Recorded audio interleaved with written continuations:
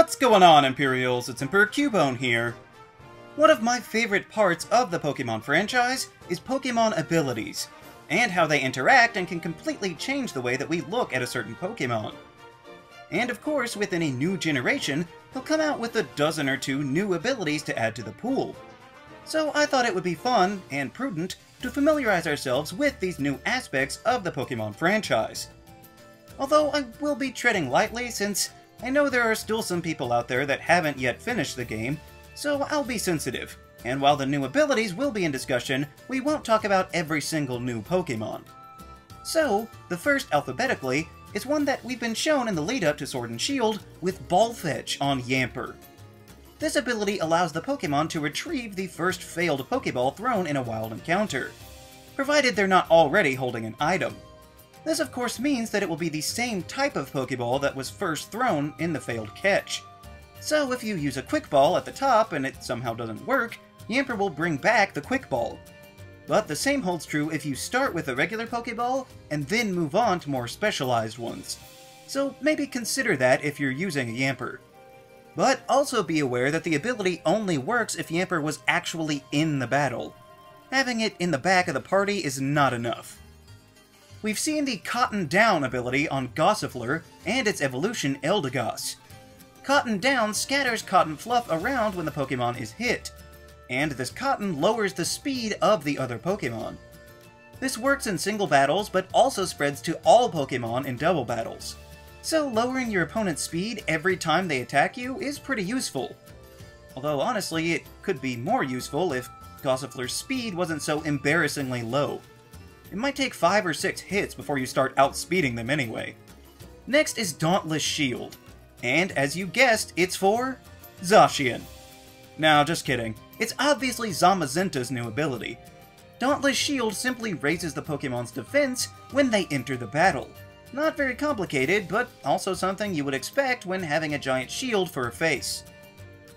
Guerrilla Tactics is the next new ability, and yes, they did spell it like the animal. This ability boosts the Pokemon's attack stat, but only allows the use of the first selected move in a battle. This essentially makes Guerrilla Tactics a free choice band to any Pokemon that could have it, which could result in some pretty terribly powerful combinations, since choice bands are quite popular hold items for physical attackers. But if they already have a free one and can hold a different item altogether, that could lead to some scary strong combinations. We did also see in a trailer Cramorant with its new signature Gulp Missile. This is a very strange ability, that once Cramorant uses Surf or Dive, moves that allow it to hunt in the water, it will return with prey in its mouth. Technically, this is considered a different form within the game, but once hit in this form, Cramorant will be compelled to spit the prey back out at the opponent, damaging them up to 1/4 of the enemy's health. Usually this will also lower the adversary's defense as well, but on occasion it can paralyze them instead, if Cramorant manages to scrounge up some different prey. I used to think that only having Gulp Missile activate by using 2 moves, Surf or Dive, was far too specific, but after seeing how good of a retaliation this ability actually provides, I suppose they didn't want to make it too overpowered. Hunger Switch obviously goes with Morpeko, as it makes the Pokemon change form between its full belly and hangry forms at the end of each turn. So I don't imagine there are too many more Pokemon that could have this ability, given its specific form change wording.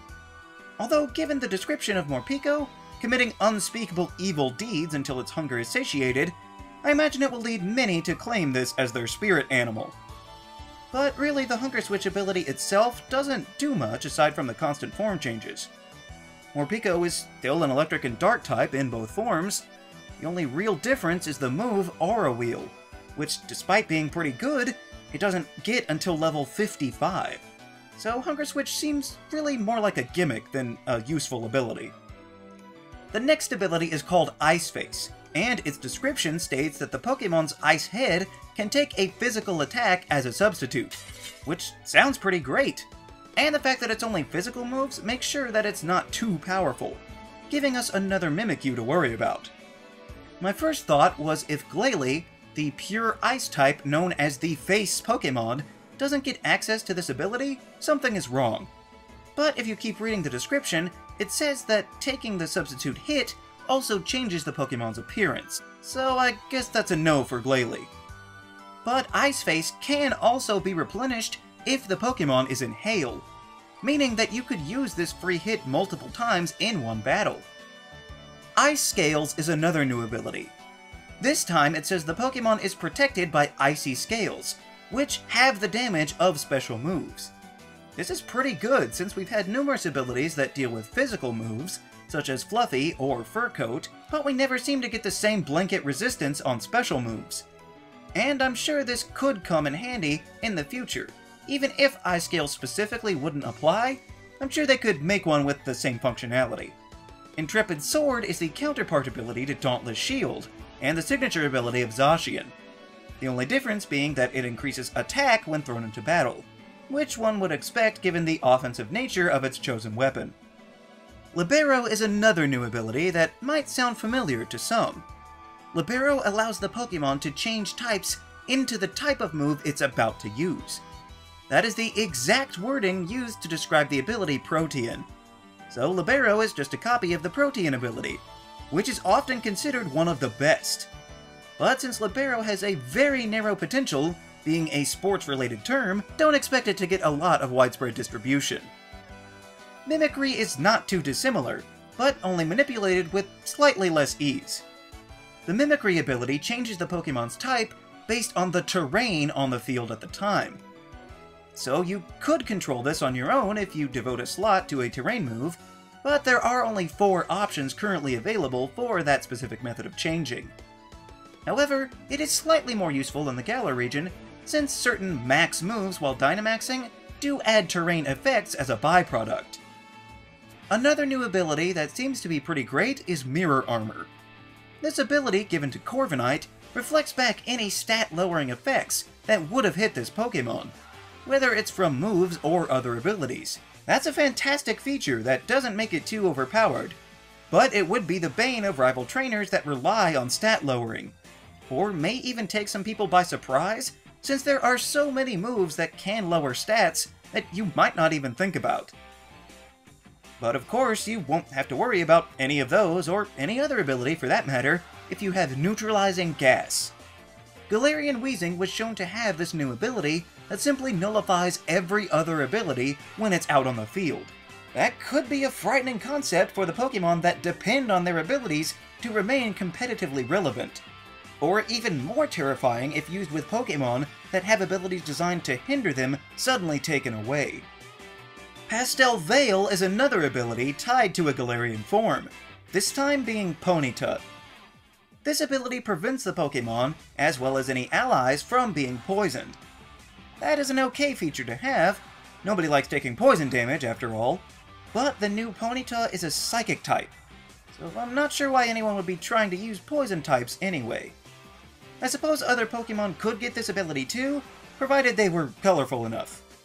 Next is the new ability Perish Body, and it's probably exactly what you're thinking. If a Pokemon makes contact with someone that has Perish Body, both Pokemon will have 3 turns before they faint, unless they switch out. That is just giving the Pokemon a free Perish song whenever it's touched directly, which honestly sounds like it would be a huge pain to deal with all the time, with all the constant switching. But I really appreciate that they're trying new abilities that basically just give free turns or item slots by creating abilities to replace them. I just hope they'll actually be usable on the Pokemon that have access to them. The Power Spot ability simply powers up an ally's moves by being next to this Pokemon. That's all it says, but you don't really need much more than that to explain the power boost. This is like Charjabug's Battery ability, except that only applied to special moves. But Power Spot looks to raise any kind of move. So even if a Pokemon wasn't any good, but had the Power Spot ability, it could still be useful. Propeller Tail is the next ability. But it wouldn't be a new generation of Pokemon without multiple new abilities that do the exact same thing, because we also look ahead to Stalwart. The descriptions of these abilities are identical, saying, it ignores the effects of other Pokemon's abilities and moves that draw in moves. So if your Pokemon has either of these abilities, they won't bother with any silly Me First or Storm Drain or anything. The wording also makes it sound like any ability will not be factored in, sort of like neutralizing gas, but it will definitely overcome anything that would make your move veer away from its intended target. Next is a new ability that I really like, and that is Punk Rock. It may not be what you think, since this ability boosts the power of sound-based moves, which would be good on its own, but Punk Rock also gives the Pokémon a resistance to sound moves. This is incredible! It essentially treats sound like a true Pokémon type, by giving the Pokémon stab on sound moves, or however much it boosts the attacks, and also letting it resist itself were it to actually be a sound type. The only downside, I feel, is the name, since it alienates a good portion of potential candidates for this ability in the future if they're not hardcore enough. Ripen is a pretty simple new ability. It says the Pokémon ripens berries. Oh, there's more. Ripening a berry apparently doubles its effects. So, double health restoration, double resistance to an incoming attack. If you're gonna eat it, you might as well eat it twice, right? The next ability is called Sand Spit, and it's really pretty simple. If the Pokémon is hit with an attack, it will spit out a sandstorm. So basically this is Sand Stream, but it activates after the first turn, provided that you're actually hit. It would be so annoying to fight a Sand Spit Pokémon because that could conceivably be activated multiple times without having to switch out, unlike Sandstream. And it even works when the Pokémon gets knocked out, as one last-ditch effort in the battle. Screen Cleaner is a new ability that I can already tell will be abused. When the Pokémon enters a battle, the effects of Light Screen, Reflect, and Aurora Veil are nullified on both sides of the field. I've honestly thought of this idea before, but said, no, you can't make that as an ability. Even if the Pokémon wasn't any good, people would just keep it around to switch in and get rid of screens. But what do I know, I guess? Next thing you know, they'll be making one that does the same thing with entry hazards. Roly-Coly was shown in the trailers before Sword and Shield came out, listed as having the Steam Engine ability. This is another new ability that I greatly appreciate, because if Roly-Coly is hit with a water or fire type attack, its speed will drastically increase. This is okay on the fire side, since rock resists fire anyway, but taking resisted hits only to get faster and faster is not a bad deal. And it's sweetened even more if you can survive a super effective hit, only to outspeed them the next turn and kill them. Plus, the name is vague enough that it could go around to other Pokémon that aren't even necessarily the same type. Steely Spirit is a new ability that powers up allied Pokémon's Steel-type moves. So this is basically an external version of the Steelworker ability that Delmise had last generation. But it's also just a hyper-focused version of Power Spot that we just talked about. It definitely could be useful, if somewhat narrow, requiring the use of Steel-type moves, which even with the addition of Fairy, still has limited uses. And the final new ability introduced in Sword and Shield is Wandering Spirit. This swaps out abilities with any Pokémon that makes direct contact, giving you their ability. So again, this seems like a mini neutralizing gas if you want to rob certain Pokémon of their useful abilities. Although if you do exchange abilities and make direct contact with the foe again, then you would simply get your Wandering Spirit ability back. So that little back and forth might get kind of old.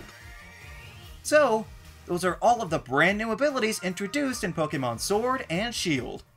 What's your favorite new ability? Let me know down in the comments. Also be sure to leave a like, share this video, and subscribe so that you too can become an Imperial today. And we'll see you around next time!